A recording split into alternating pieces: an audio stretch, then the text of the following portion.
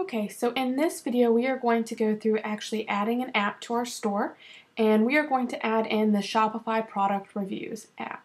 So this is an app developed by Shopify, and as you can read here, there's a lot more information about it, but it lets people easily review your products, which is great to add that credibility and trust and social proof. So we'll look at some screenshots here, and you can see how it'll look once you have some reviews in, as well as being able to publish or unpublish them if they're spam or contain profanity. And you can see how that also will show up really nicely in Google, which is great.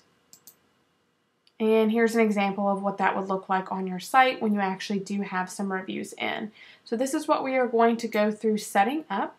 So we are on the product reviews page in the App Store, but to get here you can just go into search and type in reviews, and it's this first one right here. Okay, so we are going to just hit the button Get, and this will add it to our store. We're already logged into our Shopify backend area for our store, which you can see here because we have our name of our store and then log out. So we're just going to hit Get, and then that'll start adding it to our store. So now it's just asking us to authorize the app to be able to look at these different things. So we are going to hit Install.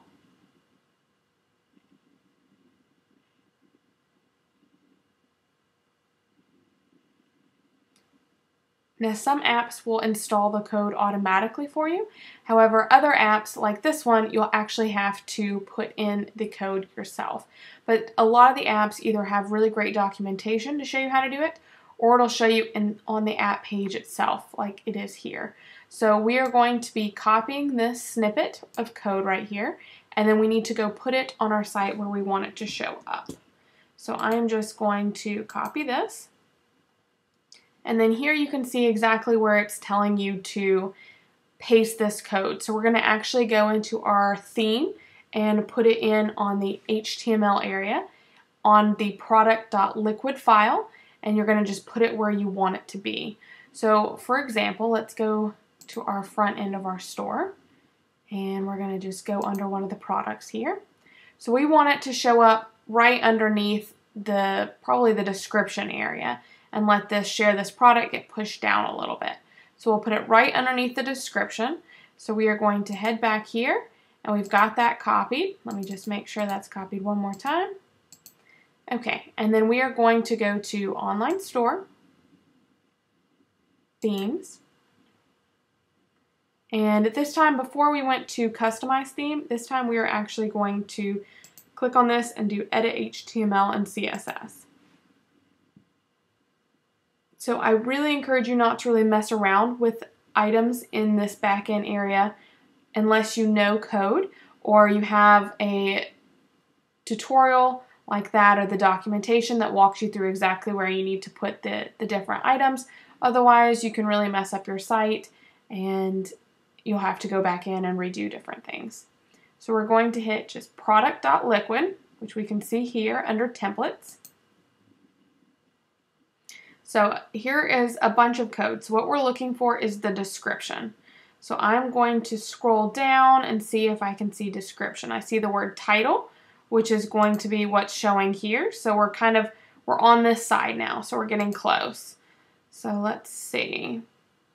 I see add to cart, which is our add to cart button. So we're getting closer.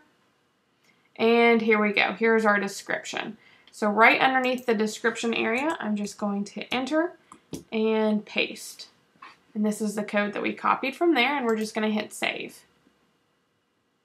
And now let's go back to our app. So we are over here on apps, and we will just click on the Shopify Product Reviews app. And this is showing that we don't have any reviews yet. However, we want to make sure that it's installed properly. So we're going to go under settings and install instructions. So here you can also add the star rating to your product listings area. So on the actual collection. So instead of not just being here, but actually whenever you have all of the different products kind of smaller in this area. However, we're not going to add that in for right now because we don't really have any products yet and we don't have any reviews on those products. So if we added it in, it would look like no one is shopping with us. So I think that's something that's great to add in once you do have a few reviews for each of your products. Otherwise, it can look kind of bare. So what we're going to do is we are going to come down here to this verify the code snippet is working and hit verify and continue. And our store is password protected, so it can't do that. So let's close this out and then let's go turn that off. So we're going to go under settings, online store, and we're going to click off the password protect your storefront. And let's go back to our app again. We'll click on product reviews, settings, install instructions. Scroll down and say verify and continue. Great, and it says that it is verified, so let's hit dismiss and let's go back to our front end and click on one of these products just to see it showing up. Great, so now we have this here where we don't have any reviews, but we can hit write a review and someone can give the rating of the star, enter their name and information and their review. So let's head back to the backend app and see what other items we can customize. So we'll go back here to settings. And one of the biggest things that I think you should change is the auto publish. So instead of having it already enabled so that as soon as they post the comment, it's instantly published, I always recommend doing disabled so that you can manually publish those reviews and just make sure that they are okay. So you're not necessarily wanting to say, okay, this is a bad review, I don't want to publish it. It's more that you want to make sure it doesn't have profanity or it's not spam or in a way different language that's hard, people won't understand. You kind of just want it to overall just check and make sure everything is in line with your brand. And then since you are doing disabled, I would hit the email settings to get an email whenever the review is submitted, and you can enter your email address here. We have it using the theme color, which is what's automatically pulling in that green. And a lot of these settings here, the review listing layout, the colors, and the wording are all really kind of default that work really nicely. So you can come in here and change some of this if you like, of how things are labeled. However, we're just going to keep this the same and hit save. So as soon as we did get reviews, they would start showing up here. Great, and then that's all that we need to do for the product reviews. We can add a test review if you want to see that coming in now. So we'll head to the front end under this, and we will write test.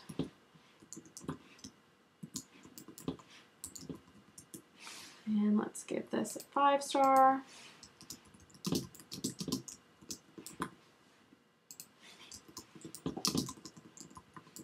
Okay, and we'll just hit submit review.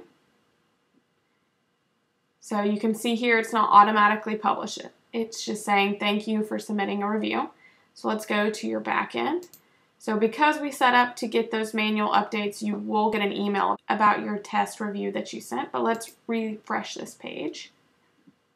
And now we see this, that's of course unpublished, the date it was, how many stars, and the review, and what product it's on as well. So we can choose to publish this, and we'll publish it and look at it on the site. So here is our now test review of what that looks like. Or we could unpublish it or delete it. So let's go ahead and unpublish it, and I'm just going to hit delete. Great. So you would just continue this process with whatever other apps you wanted to set up. And much like with the themes, every app is going to be a different installation process, but always make sure to look because all the apps will have proper documentation of how to set up their app and how to manage it.